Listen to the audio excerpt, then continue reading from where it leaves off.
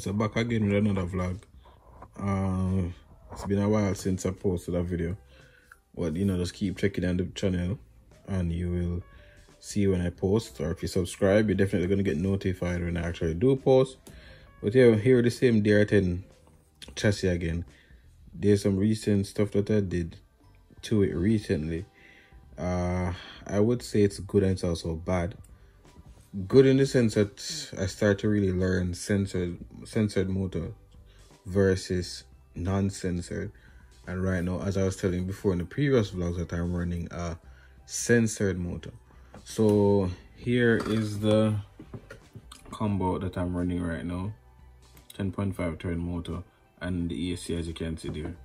So the most recent changes, as you can see, every time I film this vlog, the car is actually on top of the box, so it's actually working in my favor now because I'm going to show the difference right now. So here's the width of the car from factory, and then now here is the width of the car currently. So as you can see, I clearly took off some weight off the car. A lot of people will be like, oh, if you do that, would it still run straight, or it's going to mess up the... See about it's just a chair in the background. But some people might say, but oh, if I take off the sides, is it gonna, mess with how straight the car goes, and the whole drivability of the car. But I can tell you from the videos that I'm gonna basically show you guys in a minute, that it has no form of difference really. The only thing is that I'm getting probably like 2 extra miles per hour from that.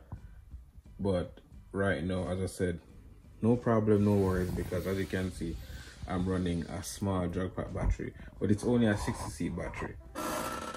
So there's a lot more potential you can get out of the motor. But generally, these people would use the 4.5 turn motors.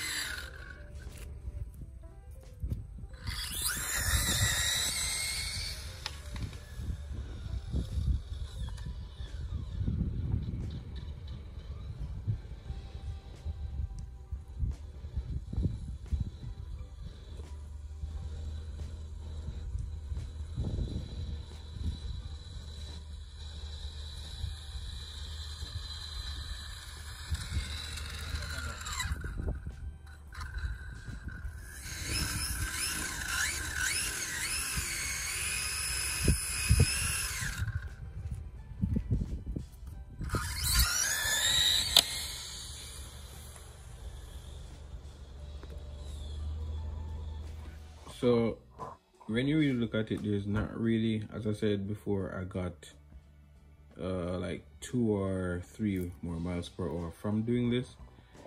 I think it looks pretty cool like this instead of all the extra stuff that was on it before. I know people use them for like weight reduction and well, yeah, pretty much weight reduction from what I'm basically trying to achieve. But apart from weight reduction, I say people put like the done for stuff for that. I am new to the hobby, but at the same time, I still have an understanding of what makes stuff go faster and all of that stuff. So along with gearing, trying some new gearing with the car as well, picking up some speed with that as well. I watched a video the other day on YouTube where I saw somebody getting like 24 miles per hour, 28 the max, the most out of the ready to run version, out of the stock motor. As I said, that this motor over here, it's not very fast and really ideal for drag racing, but I got it nonetheless, basically off of just getting into hobby.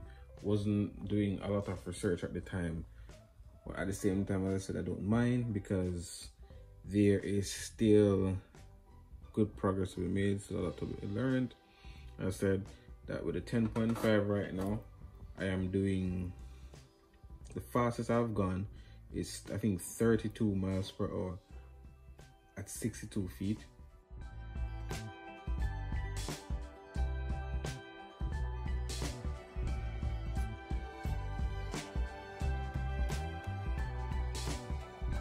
There's a lot more to come with the car.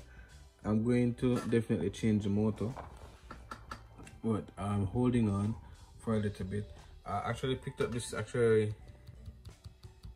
this thing I was supposed to tell you guys about, but I picked it up the other day, and it's working really well. As you can see, it's the GNSS performance analyzer, and man, that thing works awesome. Like, it's pretty good. So, you know, I recommend that you guys try it out and, you know, see how you guys like it. Gonna do some more reviews on some of these products that I've bought, but at the same time, you know, it's just to find the time. So thanks for watching, and you know, a lot more stuff to come. I am planning to do another build on a different car soon.